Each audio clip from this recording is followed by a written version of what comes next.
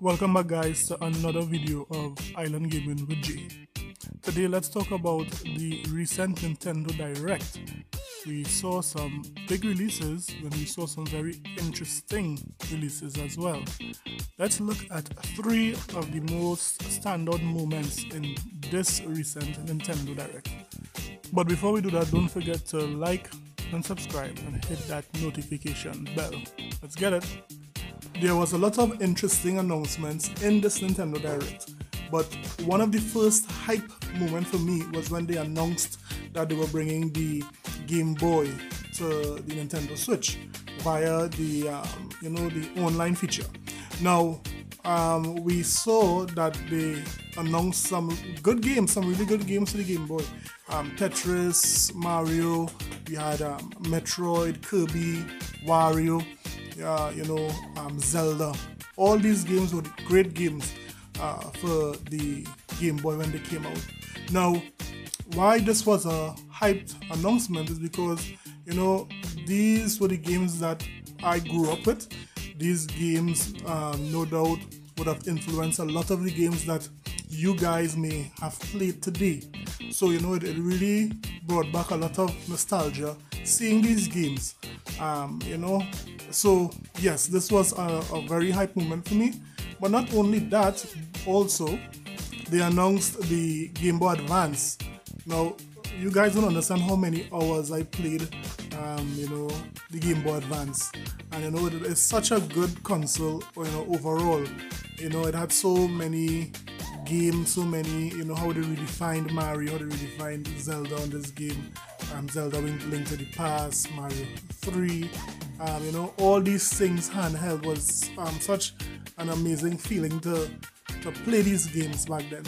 So they also announced the Game Boy Advance with a plethora of games coming to it, in addition to what has been released right now. You can go right now and play most of the games you are seeing on the screen. So yeah, the first hype moment for me was when they announced the Game Boy and the Game Boy Advance. The second most hype moment for me was when they announced Metroid Prime Remastered. Now this game is a very crucial game that Nintendo made for the GameCube. It released on the GameCube, and this was the first game that brought Metroid into the 3D space.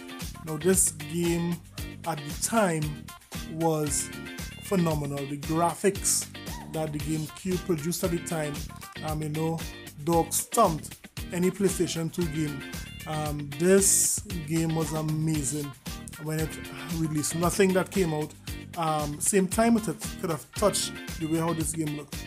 And we could see how it looks today with a little, remastering. We know that the Nintendo Switch is not as strong as the PlayStation 5 or the Xbox Series X or S, but we could still see, good, I wouldn't say great, but good detail in the Metroid Prime. It looks good, and it's out now, and you could only pay $40 for this game. So go check it out. Metroid Prime Remastered. This was the second most hype moment for me in the showcase. And of course, we all know what was the most hype moment of the Direct. A new trailer for The Legend of Zelda Tears of the Kingdom. We all know the anticipation that is building for this particular Zelda. Not only is it coming off the heels of The Legend of Zelda Breath of the Wild, one of the most influential games in this generation and maybe every generation. But to make this game, they took one of the longest periods of making Zeldas to develop this game. So we are expecting a lot from this Zelda. We saw a number of different,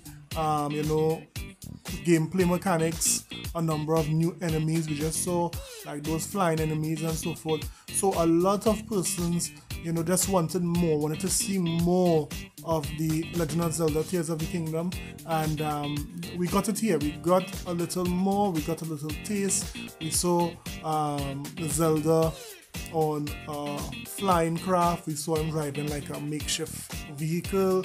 You know, it was a very hype moment, and I know there's a lot of persons waiting to play this game. Now, would this game do as well as The Legend of Zelda Breath of the Wild? We'll have to wait and see. I mean, we have more Switch consoles out there now, and it appears that The Legend of Zelda Breath of the Wild introduced more players to The Legend of Zelda. So we can expect this game doing great. Now, the only controversy with this game is that this is the very first game that would be sold for 70 USD.